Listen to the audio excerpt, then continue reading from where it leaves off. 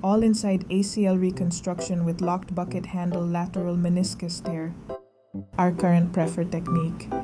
A 24-year-old patient presented with complaints of pain and instability that have persisted for 4 months following an injury sustained while playing football.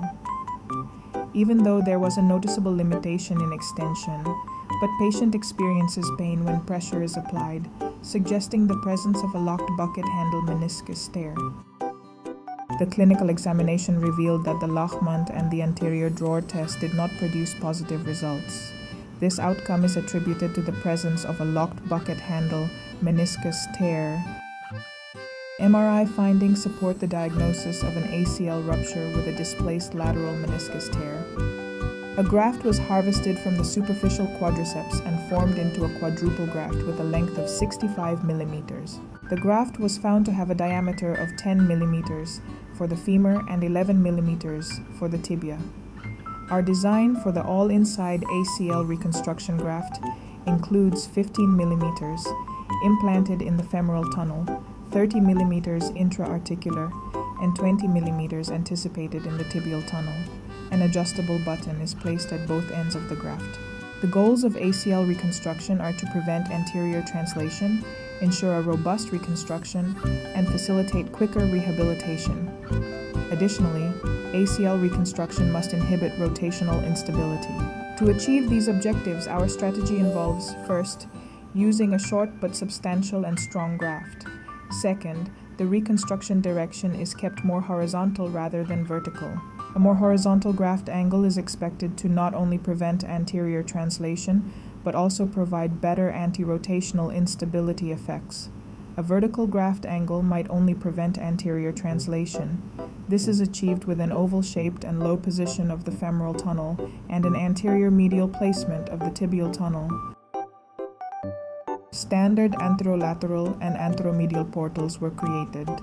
An ACL rupture with minimal remnant was observed. A displaced bucket handle tear was noted on the lateral meniscus. Evaluation of the medial meniscus showed it to be intact. The strategic sequence for these conditions involves first performing the femoral ACL tunneling, then repairing the meniscus, and finally tunneling the tibia. Femoral tunneling is performed first as it requires deep flexion. If femoral tunneling is done after repairing the bucket handle meniscus, it could damage the post-repair construct during deep flexion.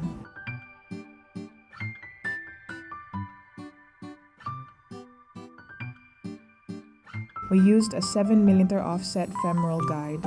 The insertion of the K-wire was performed in deep flexion and confirmed to be in a low position.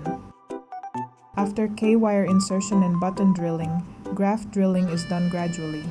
This approach has two advantages. First, it helps avoid posterior condyle fracture blowout by evaluating after each drilling. If it is too close to the posterior condyle, the wire can be adjusted more anteriorly, as per our published technique.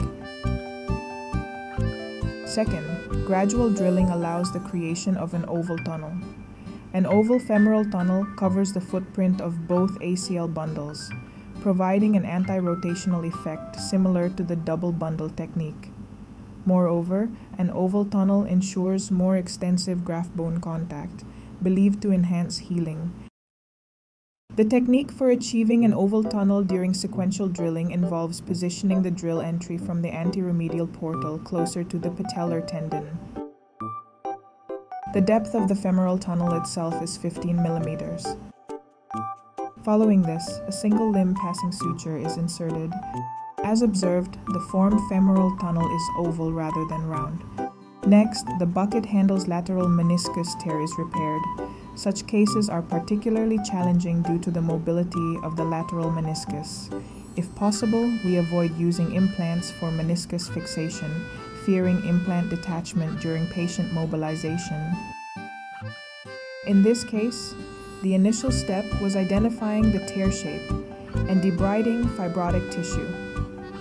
Trephination was performed using a K-wire to refresh the tear site, promoting bleeding and stimulating better healing. The zip principle was applied to reduce the tear from anterior to posterior. Inside-out sutures for meniscus body were placed using joint-specific instruments, followed by insertion of several sutures to reduce this part. Subsequently, with the help of an introducer, the reduction of the posterior horn tear was maintained while inserting several all-inside meniscus suture implants. During the tightening of the all-inside meniscus suture, we first identified the suture closest to the free limb. The free limb was pulled and the moving loop was identified. A probe was then used during gradual tightening to ensure balanced pressure or force on both suture loops, resulting in more stable fixation. To fixate the posterior horn of the meniscus, the viewing is shifted to the anteromedial portal to allow for a better instrument trajectory through the anterolateral portal. After fixation, a re-evaluation showed that the bucket handle pattern was due to a tear from the posterior horn, so the reduction suture on the body will be removed. Slight flexion and extension movements were performed to mold the meniscus.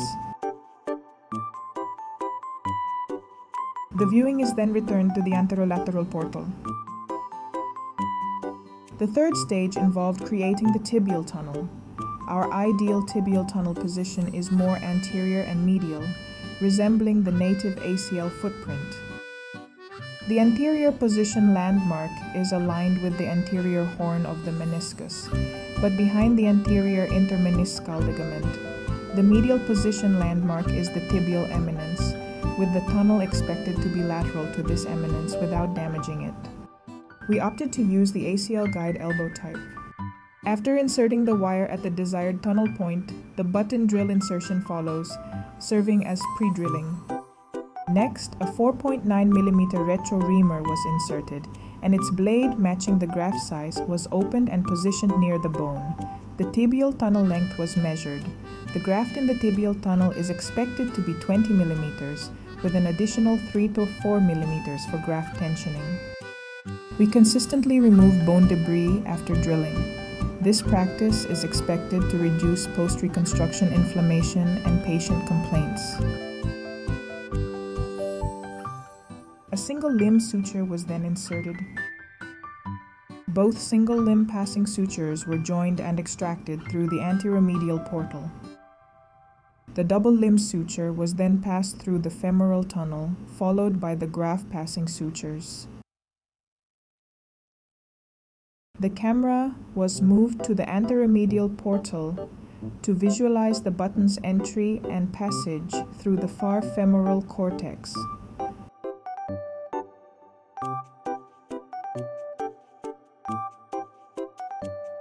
After flipping the button, the camera was returned to the anterolateral portal, and the adjustable suture graft was tightened.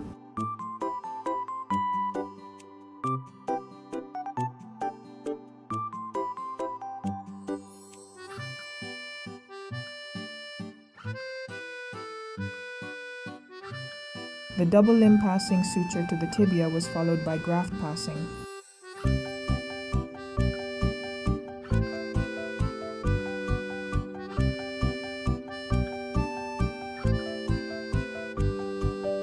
Pretensioning was done while avoiding deep flexion due to the meniscus repair.